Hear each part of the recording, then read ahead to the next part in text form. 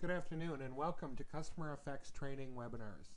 My name is Dale Richter and today we're going to be talking about using the Query Builder in the SalesLogix Web client or the SalesLogix Cloud. Now I want you to hold on just a second. I'm going to switch over to my cloud version and we'll get started. This is going to take quite a bit of time, so we'll probably have to have different segments of the Query Builder. So look for more than one segment. Hold on just a second. Okay.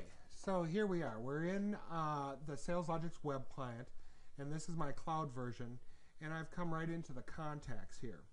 So in contacts, you'll see in the upper right-hand corner, we have a groups button. So if I click on that groups button in the upper right-hand corner there, you'll see that it has an option for add group, manage groups, for the all contacts, and then your other groups here, like active campaigns, all contacts, do not solicit, all your other groups. So those are some of the groups. If we wanted to see them all, we could certainly go into manage groups here. When I go into manage groups, it shows me all my available contact groups. And right now they're all checked, meaning they're all going to show up in that list that we just saw. So I'm going to click on OK there. Now we want to add a group. So in this one, I'm not going to add all the different types of groups. We can also add ad hoc groups. We'll look at those in another webinar. But in this webinar, I'm just going to add a very simple group of contacts. Contacts that are, the account manager is Lee Hogan, and that the state they are in is in either Texas or Michigan. So I'm just going to go to groups here, and I'm going to click on Add Group. It brings up my Query Builder, and we've seen this Query Builder before, similar in the LAN client. In here, I'm going to call my group TX and MI for Texas and Michigan. Now, we both have a name, and we have a display name there also. In the description, I can put a description. These are contacts that Lee Hogan is the account manager, and they reside in either Texas,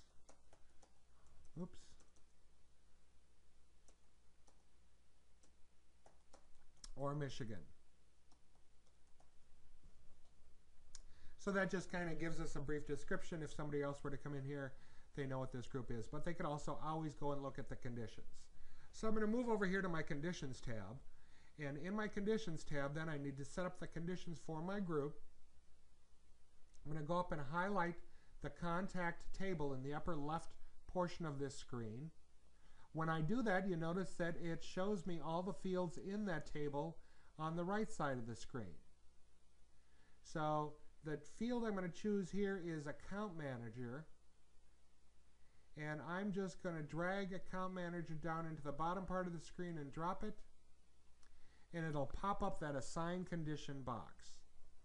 In here in my Assign Condition box, I'm going to say that I want my Account Manager ID to be equal to, and then I don't know if that's a number or a name or how they put it in, so I can always browse to see the exact data they've used in that field. And here we see that now, and even though it is a number, they've associated with the name, so I just go down and find Lee Hogan here, highlight Lee Hogan, and click on OK. I'm going to take off the case sensitive, even though that is a system number that nobody could touch anyway.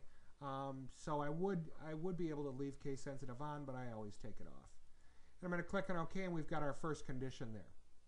Now the other condition is that they live in either Michigan or Texas. So I'm going to go down to the address table here.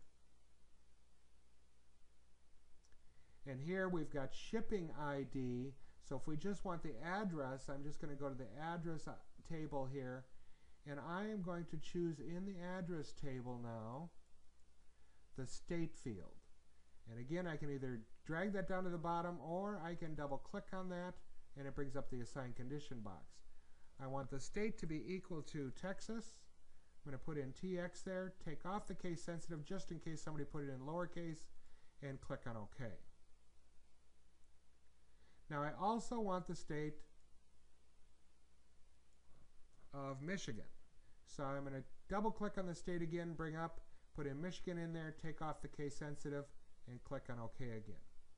Now you'll see down here at the bottom of the screen, so far my condition says that the account manager needs to be equal to that funky number, but we know that's associated with Lee Hogan, so that's fine. And the state needs to be equal to Texas. Now we have, and again, the state needs to be equal to Michigan. It can't be both Texas and Michigan. So I'm going to switch this one here to OR.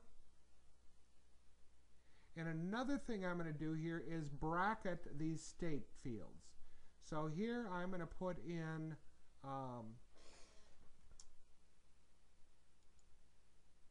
a left bracket right on the top here. Click that little plus sign.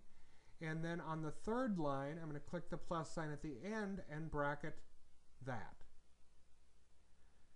So those two last statements are bracketed. So that means it's going to go and do that first, just like in any math statement. So it's going to go out and find Texas and Michigan first. And then it's going to also find the ones that are Lee Hogan. That's what we want for this group. So now I am just going to, I have the layout here, and we'll talk about more about this layout in another session.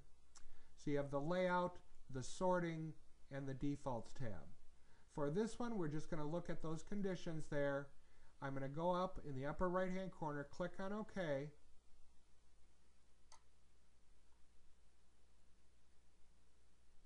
It refreshes the database here.